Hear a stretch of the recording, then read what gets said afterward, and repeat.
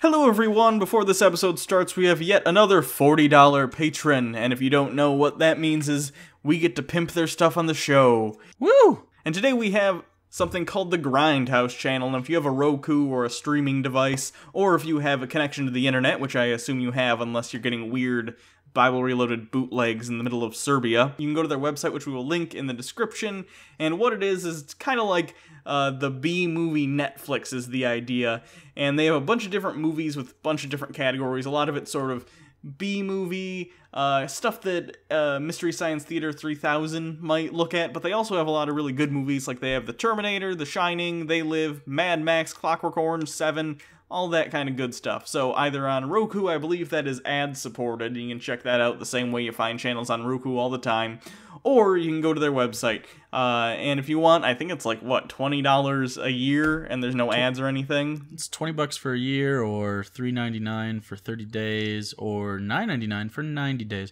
It's actually a really, really good deal, especially considering, like, if you like that type of thing, because they have action, comedy, crime, horror, kung fu, stuff like that, and you like the sort of grindhouse feel of movies, this is actually, surprisingly, a very good way to do it. We were a little skeptical when the guy approached us, and he's like, hey, check it out. Actually a really neat service. I know, I'm surprised they can afford all the royalties to these movies. I thought at first, like, wow, they must be stealing these, but apparently not. He says it's all above board, so good for them. Or they're really good at lying to us. I don't know.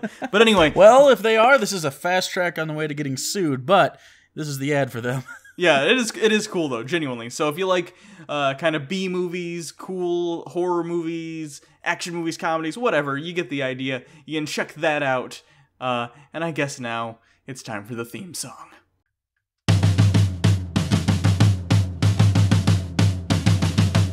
La la la la la la la la la la la. Here we go. It's the Bible Reloaded, the logic explosion, like Jesus and Moses, but it's Hugo and Jake. The Bible is jaded, and most of the taken, so get educated with Hugo and Jake. Pull up you and stop what you're doing. It's Bible Reloaded time. They call it debated, the theists will hate it, like talking to taken, but it's Hugo and Jake. So on with the show then, it's not candy coated, it's the Bible Reloaded with Hugo and Jake. With Hugo and Jake.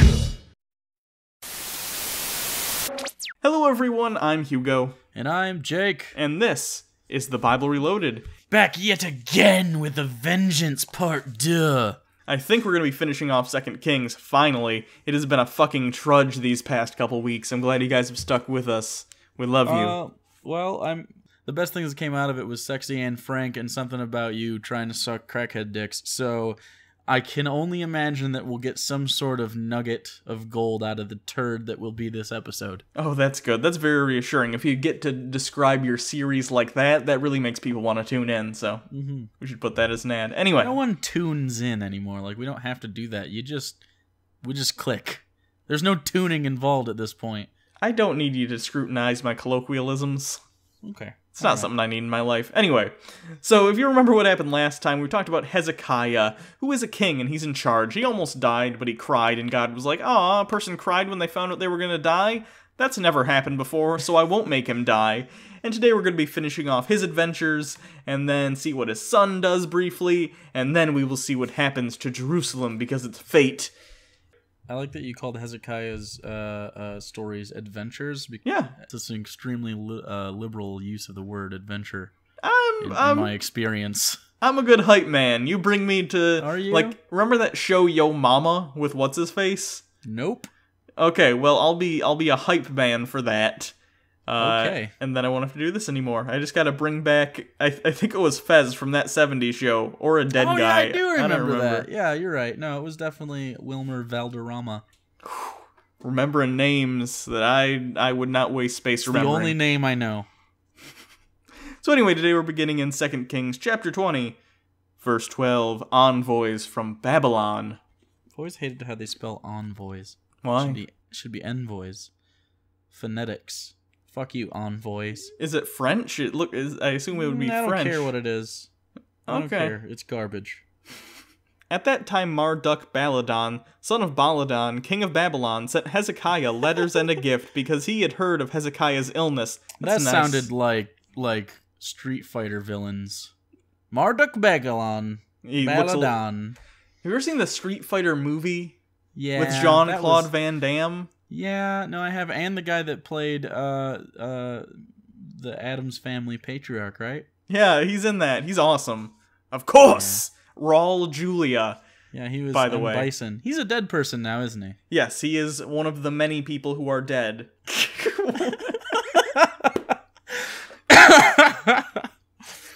That's what we're I like that that's how we describe dead people. Yeah. One of the many who have passed. Well, that's a fact. Most people are dead. Pretty much every person that's ever been alive is dead. There's like 1 or 2 holdouts. That one French lady. And Magic Johnson. Magic Johnson is grading on a curve. That doesn't count. Hezekiah received the envoys and showed them all that was in his storehouses, the silver, the gold, the spices, the fine olive oil, his armory, and everything found among his treasures. There was nothing in his palace or all his kingdom that Hezekiah did not show them. This is a good plan. I don't see how this is going to go wrong for him at all. Nah. Also, when you said the word armory, I immediately thought about Fallout 4, which tells you what I've been doing all week. It's sad. It's not sad.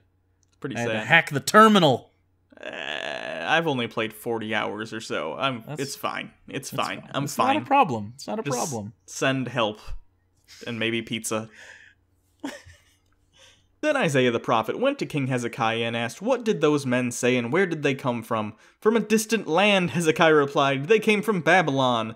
The prophet asked, "What did they see in your palace?" See, this is where I'm getting in the last episode. Remember how I compared him to Michael Scott?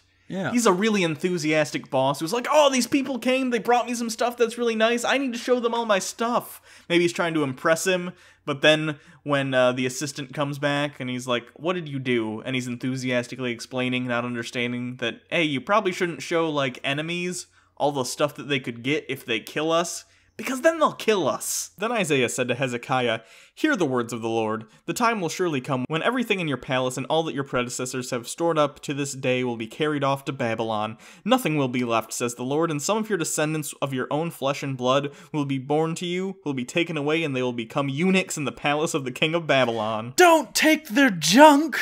That's one of the weirdest things you could possibly threaten someone with. Your kids' kids, we're gonna steal them and cut off their balls.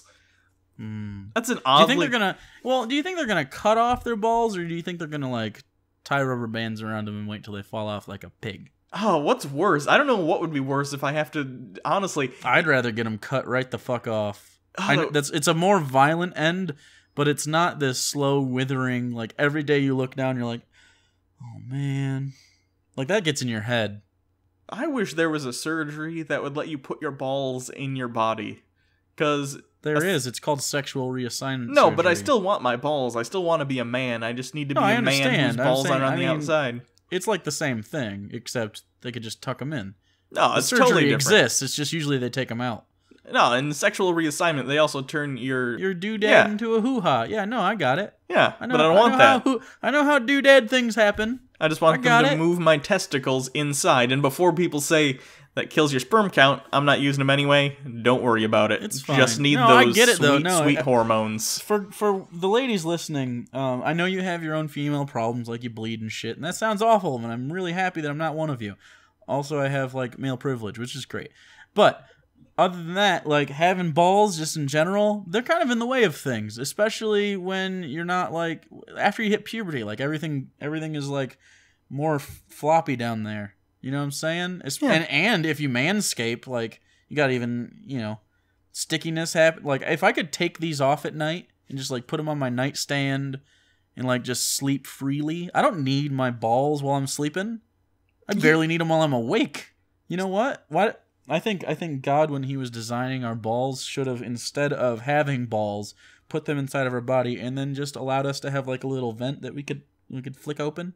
Do you want to know what I was told when I was a Christian child at school, why men have testicles and women do not? So if a man tries to attack a woman or rape her, that's the don't rape me button, basically. So the balls? The balls. But they're also the reason he wants to rape. It's a catch-22. God, not a great designer. Why not just, like, line a vagina with teeth that can be, put out in case of rape. I'm not saying it makes sense. I'm just telling you what I was told at the Christian school I went to when I was very young. How young? Oh, I don't know. Probably. How young were they talking about rape with you? I don't know. I guess I don't know. Maybe I'm interpreting it as rape now. Maybe they said attack. I assume the assumption they're even thinking is rape, but I doubt they used the word rape with me because I was fairly young. I remember learning what rape is, though. Isn't that weird? I was on the moment you found out. I remember when I found out what rape was. I was on a swing set. What? What an innocent place to learn the most horrible thing you can do to a person. And I thought rape at the time was murder, because every context, think about it, as a child with no context, any context you've ever heard rape, it seems bad, and the only real thing you've heard that's that bad is probably murder. So I thought it was like murder, but someone explained it to me, and I was like, why would someone do that? I was probably like 7. Yeah, you don't know why people are sticking doodads and hoo-has? I was so confused, and then I continued swinging, and did not concern myself with rape. For probably 10 more years. Or ever again. Rape doesn't come up in my life a whole lot. I'm pretty fortunate, I guess. It's because you're not sexually alluring enough to be raped, but also you're not a rapist. Oh, that's good. I'm in a good place rape-wise. Yeah. In the Venn diagram of times you have to deal with rape, I am not... You're an outlier. Yeah. It's not even a power thing. It couldn't be a power thing with me because I'll give you power over me, like whether or not you're penetrating me or whatever. I'll just be like, oh, I hope you have a nice day. Also, like, I'll do whatever you want. Anyway. Yeah, just poor baristas being reverse sexually harassed by Hugo. Thank you for this beverage. Also, like, and you start bending over, and they're like, you can just go. It's fine. And you're like, but are you sure? Coffee's too easy to get nowadays. If I'm not at least presenting to someone, then the coffee feels too cheap. Anyway. Well, we're about a paragraph into this. Yeah, this is going well. Verse 19. The word of the Lord you have spoken is good, Hezekiah replied, for he thought, will there not be peace and security in my lifetime? So remember, I know we went off on a tirade there, but remember that he has just heard your family will become eunuchs and your kingdom destroyed, and he went, this is good news, this is good, this will be alright, don't worry about it. Good guy. As for the other events of Hezekiah's reign, all of his achievements and how he made the pool and the tunnel by which he brought water into the city, are they not written in the books of the annals of the king of Judah? Hezekiah rested with his ancestors, and Manasseh his son succeeded him as king. Yeah, I know it's Hezekiah rested with his ancestors. He died, but wouldn't it be interesting if he just laid down on a pile of bones and was like, not gonna do king things anymore. That's the way to do retirement. This is the way I want my retirement to go. I'll hang out with skeletons for my retirement. Skeletons are the best. They probably have lots of spooky stories. That's a little blue drink with an umbrella in it, laying on skeletons. Lots of stories about what it was like working in animation in the 1930s, doing dancing scenes. Wow, that's an acute reference. I don't even know if it is. I can't tell if that's lazy or really intensive. I feel like a lot of what I say goes into that category, but anyway. We're going to skip chapter 21 and a couple other ones, actually, but what you need to know is that after Hezekiah dies, his son Manasseh comes to power, and he's kind of a dick. He comes into power at age 12, which is pretty impressive. I don't think I can do that. Even, like, King Tutankhamun was like, dude, he's a little young. But he makes some bad decisions for whatever reason. He brings the Astropoles back. He brings back the worshipping of the Baals.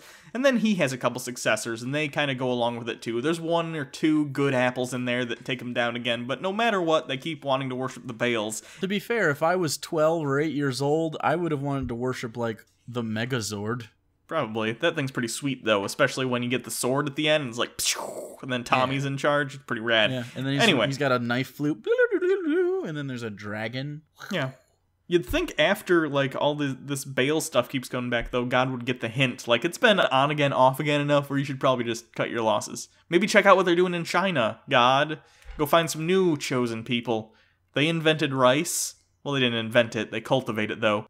They also invented big hats and ninjas. Asian hats are the best. You know the Asian sombreros? Yeah. They're just the Raiden hats?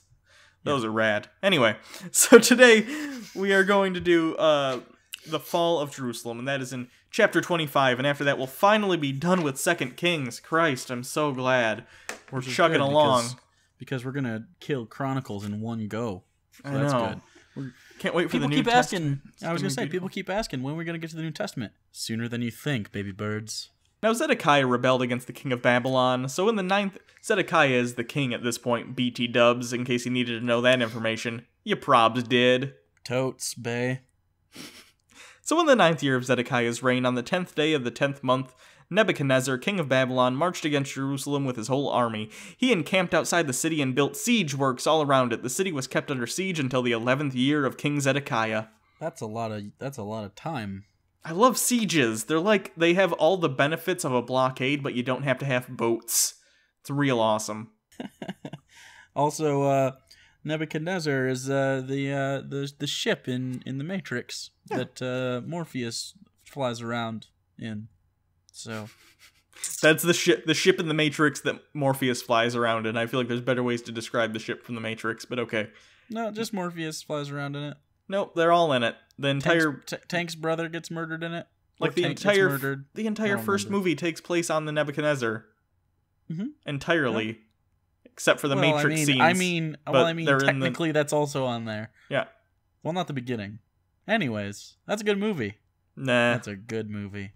By the 9th day of the 4th month, the famine in the city had become so severe that there was no food for the people to eat. Then the city wall was broken through, and the whole army fled at night through the gate between the two walls near the king's garden. Though the Babylonians were surrounding the city, they fled towards Arabah. But the Babylonian army pursued the king and overtook him in the plains of Jericho. All his soldiers were separated from him and scattered, and he was captured. I have a question about you dealing with a famine in the land. Okay, so... say there was a famine and you couldn't get food. Maybe your microwave breaks and you're just ruined. Do you eat your own shit? Do I eat my own shit? Yeah, like at a certain point, like say cannibalism is off the table, you're alone. Are you starting to think about chewing on some waste? I'll consider it, but if it's like you're just doing it and prolonging your shitty end of life shit eating period, which is of course a period we're all very aware of, then no, I'm not gonna do it, because I don't want to spend the last days of my life eating my own poop. I guess it depends on the kind of poop that comes out my butt, if I'm thinking about it. Is there a good kind? Well, I mean, let's be real, there's a better kind of shit to eat. What's the better kind? The more solid, the better, I think, because it's dry. Wet shit to me sounds like it tastes worse. I don't know. I've never tried it. I've never tried to eat a poop. But you rarely see dogs eat their diarrhea, but they often eat their regular poops. Maybe they're onto something. Can we take a step back here and appreciate the fact that the show has literally gotten to the point where we are having a multi-minute discussion about the merits of eating your own shit? I need to know down in the comments if you would eat your own shit, and if so, where on the Bristol stool scale does your appetite for your shit end? The downfall of Western civilization has begun. That's all I have to say about this. A 3, by the way, is my answer. No less, nothing to the right of a 3 am I eating. I refuse to entertain this any longer. He was taken to the king of Babylon at Riblah, where sentence was pronounced on him. They killed the sons of Zedekiah before his eyes, then they put out his eyes, bound him with bronze shackles, and took him to Babylon. That's reasonable. Cut his fucking eyes out? Yeah, but the last thing you get to see with his eyes is them killing your son. Hope that image is burned into your brain forever, because it's the last thing you're seeing. On the 7th day of the 5th month in the 19th year of Nebuchadnezzar, king of Babylon, Nebuzaradan, commander of the imperial guard and official of the king of Babylon, came to Jerusalem. He set a fire to the temple of the Lord, the royal palace, and all the houses of Jerusalem.